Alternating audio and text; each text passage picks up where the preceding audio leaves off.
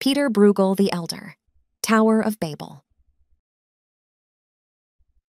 The Tower of Babel is a story from the Old Testament in which mankind wants to build a tower to heaven.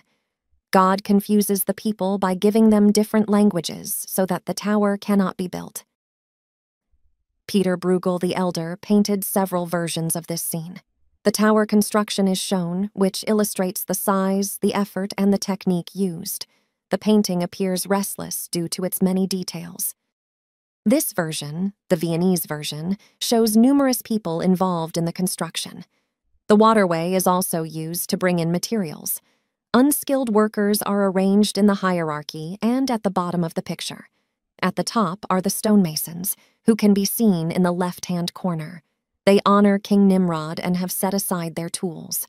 The kowtow, the kneeling obeisance, refers to the oriental roots of the story.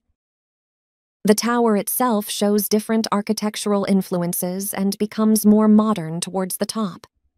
Romanesque and ancient influences can be seen in particular features of the Colosseum in Rome. The tower is unfinished, and the red bricks of the interior are visible at the top of the 8th floor. It is noticeable that work is being carried out in all places at the same time.